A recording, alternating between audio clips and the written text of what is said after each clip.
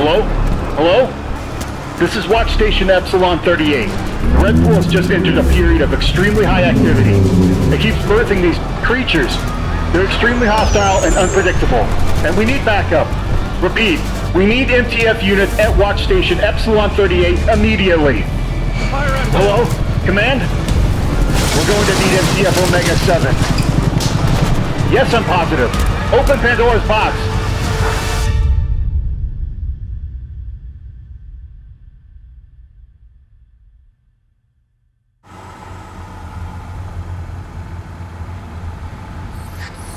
Hey.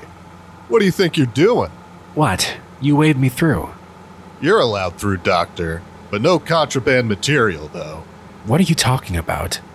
No coffee's allowed at this site, sir. You've got to be kidding me.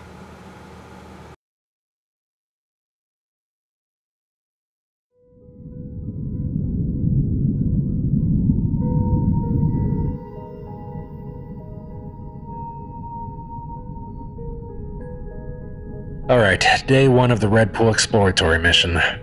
Rotten sort of day to begin something like this, I tell ya.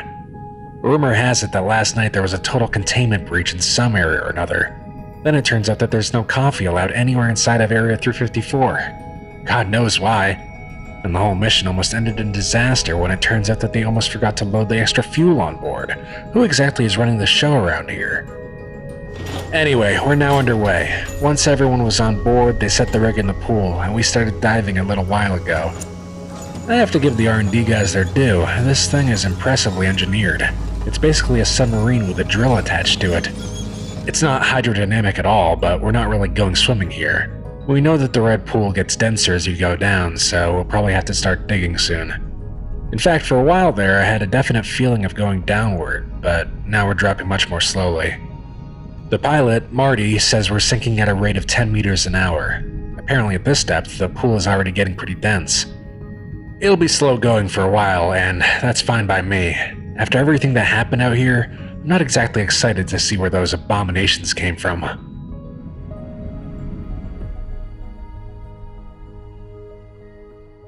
At about 4:30 a.m., gravity suddenly changed direction. Boy, that was a fun way to wake up. We're now rising rather than sinking, which means we're more than halfway there.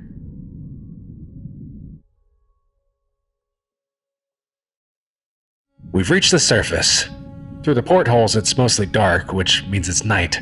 We can't go out yet because for all we know, the atmosphere could be hydrochloric acid. We've got a ton of sensors outside of the ship analyzing a bunch of stuff. Whether the air is breathable, what kind of airborne bacteria we have to deal with, and simple stuff like temperature. We'll know in 8 hours whether it's safe for human life out there.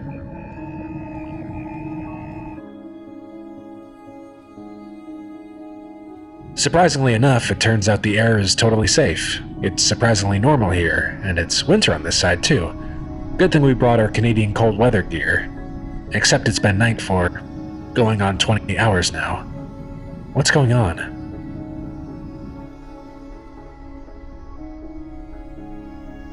Dawn finally came. The sun was huge and red. Big surprise, I know. I'm a biologist, but I know enough about astronomy to know that we're orbiting a totally different star. Is this a different time, a different place, or a different dimension? The D-Class Leroy guessed that we're in another plane of existence, and I think he's probably closest. The pool on this side is way bigger, more like a large pond or maybe a small lake. The banks are more defined than on our side as well. Marty had to stay with the sub, so Leroy, Swanson, and I took an inflatable raft to the shore and headed north. The ground here, or at least around the pool, is almost totally devoid of plant life. The only green we saw was a sort of fuzzy moss growing on the ground that looked more like a kind of mold. The ground is grayish tan dirt that's like a mixture of sand and flour. Swanson said it was some mineral or another, but I forgot what he called it. I half expected all of our electronics to not work out here, but that wasn't the first thing to fail. After about 2 hours of hiking across flat, boring ground, the compass suddenly changed direction. Now it points to what we had previously thought to be east. Evidently, this planet's magnetic field doesn't work the same way ours does. I wouldn't be surprised if this wasn't even a planet, at least in the way we would think of it. Not wanting to risk getting lost, we immediately made a 180 and headed back to the ship. I could have sworn that the trip back was less than half as long as the trip out. Tomorrow we'll work out a way of navigation that doesn't rely on the compass being sane.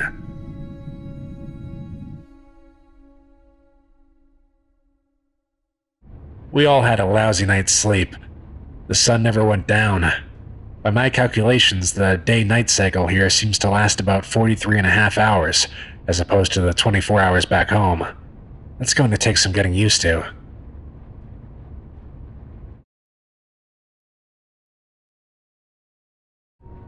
It just occurred to me that there's been no wind at all in this place. The result is dead silence. I'm not ashamed to admit that the overall emptiness of this place is pretty scary. We found an area with none of the moss stuff for a few hundred feet around, and decided to camp for the night. The sun is still up, but it's time for us humans to sleep, so I'm calling it night.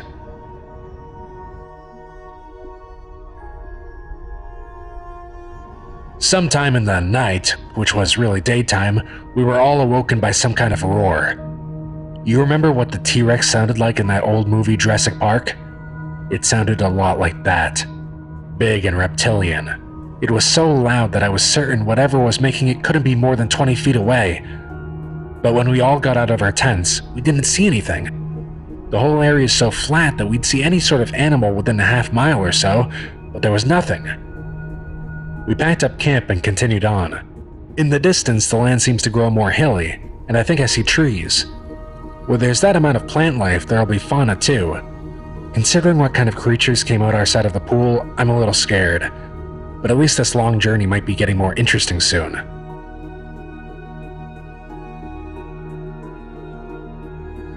The bare ground has ended. Now we're walking across a vast field of beautiful grass. It almost looks like a well-mown lawn. The grass seemed ordinary enough until Swanson tripped over a rock and arose to find his hands covered with several dozen bloody pinpricks. Apparently the tip of a blade of this grass is incredibly sharp and easily punctures skin. It's no threat to our Foundation-issue boots, but we all have to be careful not to fall on it. We came to a tiny stream, really no more than a trickle. Swanson suggested we could refill our canteens, but Leroy wanted to check the water for something or other first. Swanson took out some equipment and, after a few minutes, announced that it was not water but liquid carbon dioxide. CO2 is usually a gas at this temperature, and it's never a liquid. The laws of physics don't seem to be working right.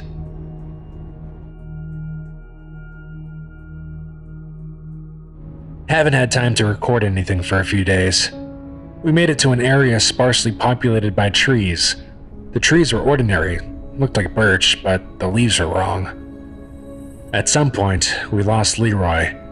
This place is so quiet that none of us really feel comfortable talking, so we have no idea when we lost him. There's a good 8-hour window where he could have gone missing.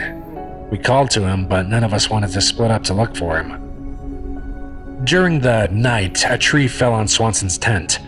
He wasn't hurt and none of the gear was damaged, although the tent got mangled beyond repair. Swanson swears that the tree hadn't been that close when he pitched the thing, and none of us can tell what caused it to fall. The trunk just snapped. We agreed not to pitch our tents anywhere near a tree from now on. The next day, which was really nighttime, we heard the same roar from a few days ago. It sounded exactly the same as before, and again we have no idea what made the sound. We can't even agree which direction it came from. Now that it's just the two of us, it felt weirder sitting in silence, so I asked Swanson a bit about himself. He's divorced and pretty down on his luck from what he told me, and he's equally irritated about the coffee ban on the other side of the pool, but he doesn't know anything about why it isn't allowed. Maybe if this mission goes well, he can request a transfer to a more normal site. Well, as normal as they get in the Foundation.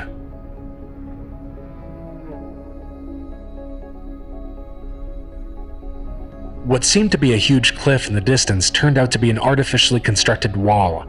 It's made of solid rusty iron, and it stands maybe 50 feet high. To the left and to the right, it goes on farther than the eye can see. I can't imagine how thick it is. We have no way around it.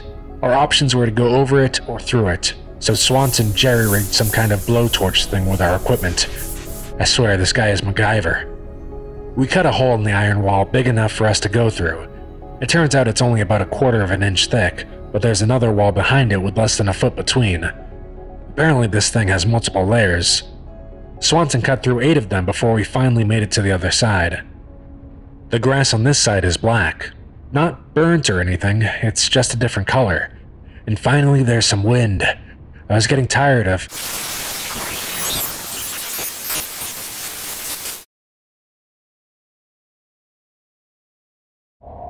We passed through the second barrier, and we're back to the weird place with the black grass. I half expected the holes we cut through the walls to have sealed up or something, but they were still there, thank God, or whoever runs the show in this world. I don't think Swanson is going to make it through the night. He lost a lot of blood. I awoke to find that Swanson had crossed. I didn't want to do it, but I had no choice but to terminate him. I'm sure that something back home might have been able to help him, but I couldn't afford to have him slow me down. There are only a few more days until... I made it back to the ship with only an hour or two to spare. The first thing Marty asked was what had happened to Swanson and Leroy, as if a few dead team members are our biggest problems right now. Marty has us underway, and we're definitely sinking. I just hope they don't...